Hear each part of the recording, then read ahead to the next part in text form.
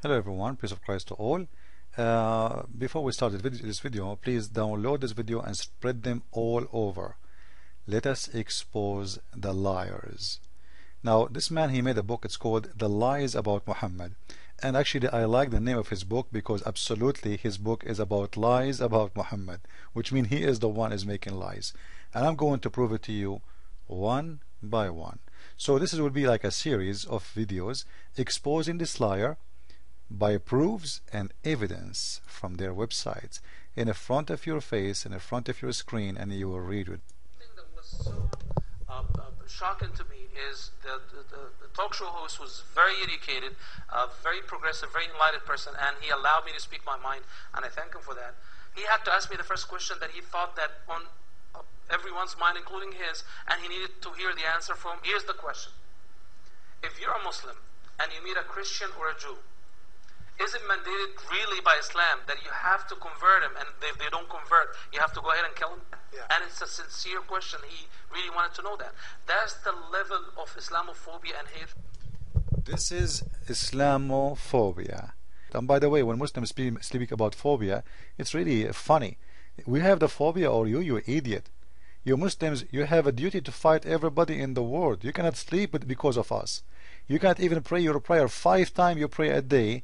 In chapter Al-Fatiha, verse number 1, chapter number 1, verse number 7, not like those who Allah He cursed them, or the one who lost. Like who? The Christians is the one who is lost, and the one is cursed is the Jews. So when he speak about phobia, if you don't have the phobia, why you have to curse us 5 times a day? Why your prophet consider that there's a hadith, it says, let me show you the phobia of Muhammad. In the filthy Bukhari, book number 55, the book of prophets, it says, hadith number 611, narrated Abu Huraira, the prophet said, where it's not of Bani Israel, which means the children of Israel, meat would not decay. Imagine, according to Muhammad, even the beef is damaged because of the Jew. This is why we have damaged food. So who is the one have a phobia, you idiot? Who blame the Jews for everything, you idiot? You see how they lie? And by the way, I'm not calling names, because those who try to fool us, they are idiots. They think we are fooled. We are not. Now let us go to the topic. He said that the question they ask him, isn't it your duty as a Muslim, when you see someone is not a Muslim, to kill him or to force him to Islam if he refuse? The answer, no. This is phobia. Let us show you the liar. The book of the filthy Bukhari, book number 8, hadith number 387, book number 52, hadith number 169. We can show you many hadith. Book number 84, hadith number 59. Book number 92, hadith number 388, which means this is a very, very, very strong hadith. They cannot say it's weak. It's very fat hadith, the same as Mr. Moustafa. Now let us see what Muhammad he said. Allah Apostle said, I have been ordered to fight the people, which means all mankind, till they say what? None has the right to be worshipped but Allah. So your prophet been ordered for what? To fight all people until what? Until they say that Allah is the only God. So we refuse your God Allah, you have an order to fight us. You know, the liars, they say that we Muslims, we follow the prophet, and whatever the prophet say, we follow. Now he is denying that this is a duty of a Muslim. So are you denying what your prophet said and what he taught you? So he have a duty to fight all people until they convert to Islam. And not only that, after you convert, you have to pray. And if they say so, not yet, just wait. Even if you convert, you are not done yet in Islam. When they have the upper hand, if the Islamic army, like in Saudi Arabia now, if you don't go to the mosque, you don't pray, it's mean you are out of Islam, and they will kill you. You cannot say I don't want to pray. It's not up to you. Not up to you. You don't have a choice. So, and if they say so, pray like our prayers, face our Qibla, and slaughter what we slaughter. Then their blood. Then. So before that time, all of this is not going to happen. Their blood will not be secured. Secured from who? From the killer Muhammad. So you have to do the following. First, you have to say that Allah is God, and this is about fighting the Christians until they convert or they have to pay the jizya. The duty of a Muslim to kick us away, far away from Mecca. We can't get close to Mecca because we are dirty. Only the pure person in religion, you see, in Islam, pure is about being pure in religion. So anyone is not pure in Islam, which means he's not a Muslim, have to be expelled. So Abdul, he says, if I see a Muslim as a non-Muslim in the street, no way, I'm not going to harm him. So if he see me in Mecca, what he will do to me? He have to kill me. My blood is free. But he said he will not do that, and they don't do that. You know, Muslims, they are very nice people. Like, what are you talking about? You know, this is not true. It's a phobia. So, is it us who think, you know, like, is it us who think Muslims are dirty? Or you? You think everybody is not a Muslim is dirty. This means you are the one who have a phobia. You are the one who have a phobia that everyone around you, just because you're a Muslim, you are racist. Imagine we make a sign. Imagine, you know, we have a sign that says, Muslims cannot enter our city because they are dirty. What the Muslim will say? Muslims, they have the same signs over their highway. So who is the one have the phobia? The one who make roads for Muslims and road for Christians and Jews, and actually Jews, they will kill them right away. Who is the one have the phobia? You know, they speak about South Africa before, that the white man was dividing between the white and the black. There is no racism in this earth the same as Islam. Islam is racism. The racism of Islam is based on religion. Look with me, I'm not making things up. It's in the front of you. This road for non-Muslims. This one for Mecca. If you enter this road, you are dead. You are dead, no kidding.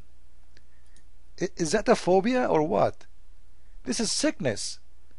There's a street for the Christians and the Hindus and Buddhas, and there's a street for the clean ones, which are the Muslims, and they are talking about phobia. Now let us read the Quran. Let us see what the Quran is saying. Forget about the dirty. The Muslims have a duty to fight the people of the book, chapter 9, verse number 29, until feel themselves subdued. You see, it's a duty for a Muslim to make you subdued. And this is the Quran in front of your eyes. The order to fight the people of the scriptures until they give jizya. Which means you give jizya, or you know, just wait, you know. He just said, you know, they think that we are going to attack people to make them convert. The verse in the front of you, order to fight until.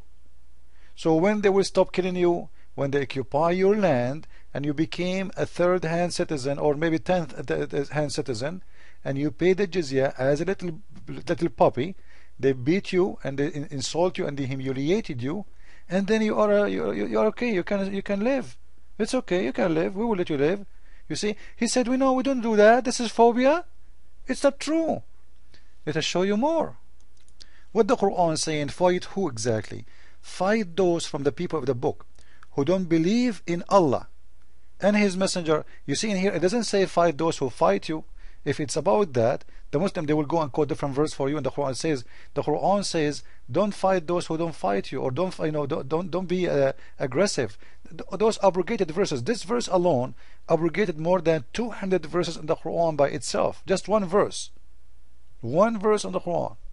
So they will quote for you verses. Muhammad, when he was weak, he have to act, he have to play a puppy. When he was weak, he did not show his teeth. When he have his sword, he have an army, and they are weak. Then he said to them in the Quran, don't cry for peace as long you have the uppermost.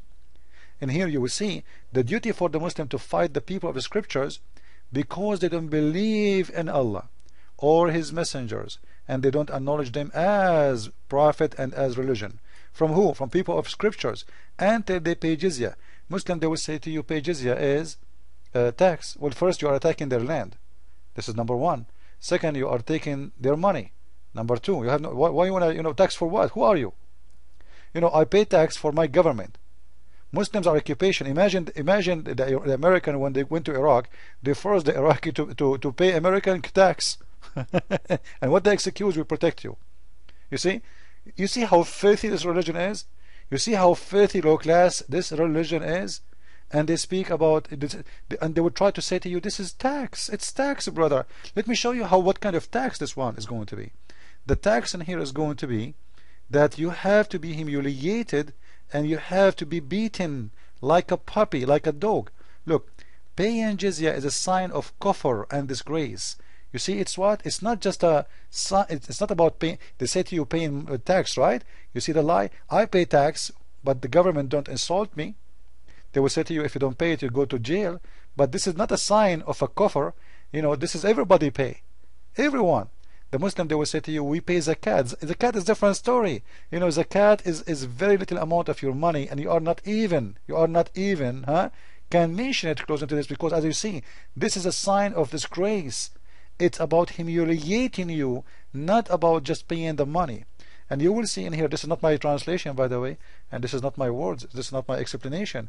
This is Ibn Kathir. Until they pay the jizya, if they don't choose to embrace Islam. So this is what? This is a penalty. It's coming from the word jaza. You know, if we continue, it says in here, and feel themselves subdued, disgraced, humiliated. Therefore, the Muslims are not allowed to honor the people of Dhimma, which mean the Christians and the Jews. You see how filthy it is?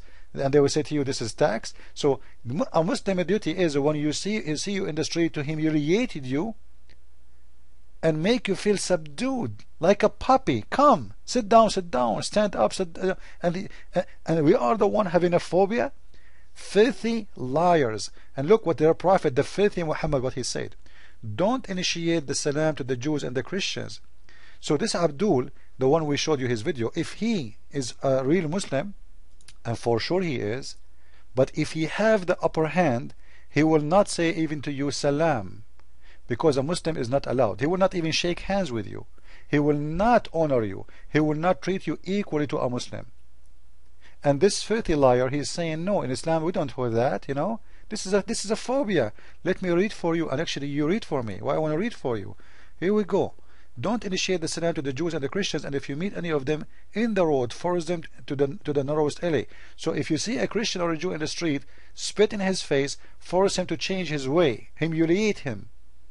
Is that the you see what he's saying to us? This is not a true. Absolutely.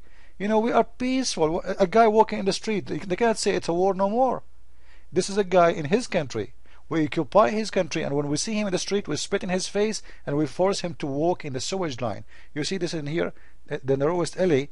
In old days, they used to have an open, dirty water in the side of the road. So if you are a Christian and a Muslim walking by side, in the same way, or you face him coming in a different direction, he will force you to walk in the sewage. You cannot walk with a Muslim in the same street. And look in here. This is why the leader of the faithful, look how great this leader is. Umar ibn Khattab, may Allah bless him, demand his well-known the conditions to be met by the Christians and the conditions, etc. Humiliation, degradation, and disgrace. This is the condition of Christians who live under Islam. So Muslims today, they show you a face which is not a true of Islam. And this is why we say every Muslim is a liar until he proves the opposite. You see, in the court of law, every one is innocent until it's proven to be the opposite. But in Islam, when it comes to Muslims, every Muslim is a liar, because Muslims are allowed to lie when they speak in English to you, or when they are weak. As you see in here, in chapter 3, verse number 28, it says clearly that you cannot take Christians and Jews as friends, but you can speak to them friendly, protecting yourself from them while your heart dislike this. So a Muslim, he's allowed to lie, and he speak friendly as long he live not in his country. He is not the strong one, he is the weak one right now. He speak friendly, he might give you a hug, even he might help you just to confuse you and make you believe that he is a friend. But as long he don't mean it for real and his heart dislike this, it's okay in Islam. Otherwise, if a Muslim he take Christians and Jews as friends and protectors, he is out of Islam, and he is not accepted to be a Muslim, and he will lose his property, he will lose his blood, he will lose his honor, because Muslims cannot do that. And if you do that, you are a friend to them, you are one of them. Therefore, Muslims will kill you. So this is the true Islam, and please spread this video everywhere and let us expose the liars. Thank you. Christ is Lord. Islam is false. Amen.